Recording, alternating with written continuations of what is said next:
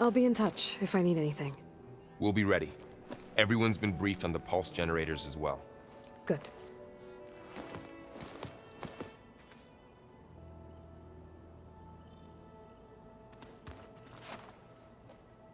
What's this I hear about you going west? Turns out we need one last thing before we can grab Hephaestus. Because it would have been too easy otherwise. Anything happen I should know about? Zoe asked us to help her bring more plants in here. Not for eating, apparently. Yeah, if you ask me, the place is fine as it is. You know, metal might be plain, but it's sturdy. Nothing wrong with that. Who needs a bunch of vegetation?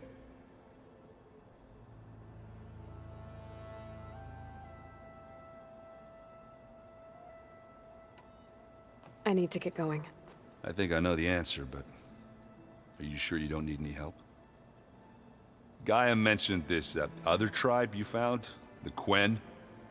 They sound like a nasty bunch. I can handle them. In the meantime, Varl will help you get ready for what comes next. Take care of yourself, Aloy.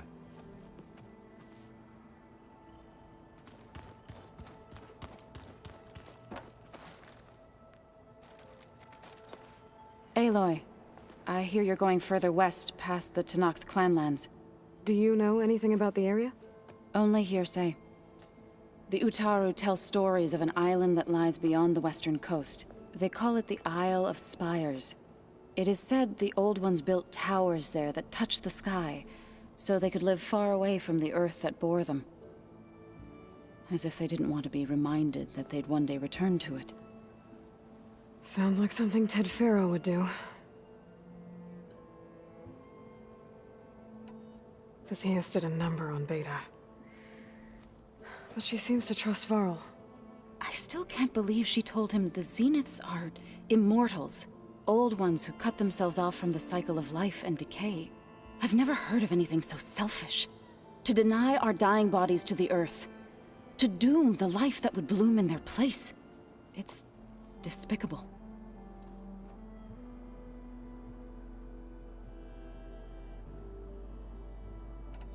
How much have you read on Ted Faro?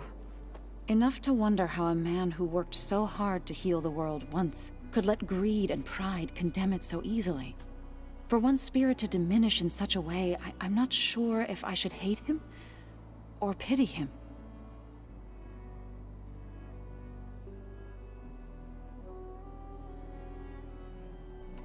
Well, I should get going. Hopefully I can bring back what we need to capture Hephaestus. After that, I'm gonna need everyone's help. We'll be ready.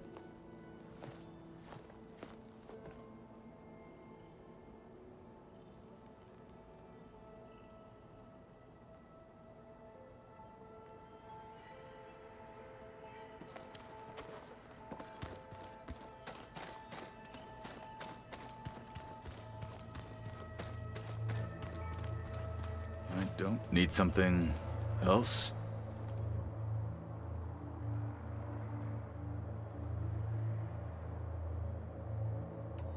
Anything interesting happen while I was away?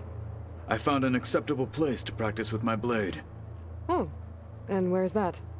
Outside, above the base. There's a nest of sunwings that are always up for a fight.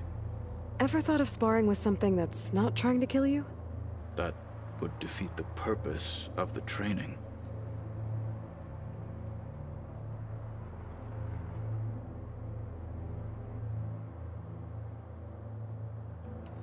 Found anything interesting during your training? Gaia told me where to find data on how wars were waged in the old world.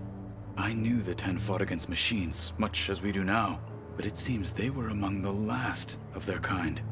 Later, machines battled other machines on behalf of greedy leaders, as they vied for lands and spoils. At least the Tenakth have the courage to put their lives on the line when conflicts arise. There is nobility in that. But maybe we just need fewer conflicts in the first place. Yes, of course. Hekarro would have it so as well.